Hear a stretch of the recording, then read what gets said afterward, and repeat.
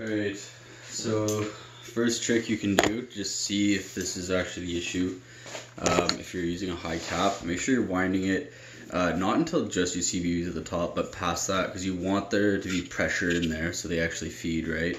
If you're using mid caps, make sure that your springs aren't dull, because if you're using a mid cap like this and there's been BBs sitting in it for years, that spring isn't going to have the tension to feed the BBs. So you might have to take it apart and stretch the spring. If it's not those issues, then what you can do is you can just put it in the gun like that, and say I go to shoot, nothing's happening. I want you to hold the mag, right, and sort of angle it upwards, like in the gun. So you see what I'm doing? Like I'm sort of moving it forward.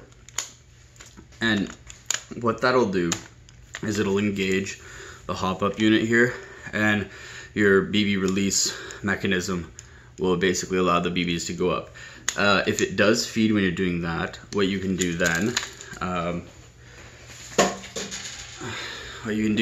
is you can put some tape, like electrical tape, on the back here, just like 1 or 2 pieces, just enough to get it a snug fit, so that way the back of this is sort of naturally raised up by the electrical tape. But yeah, give those a try and tell me if they work.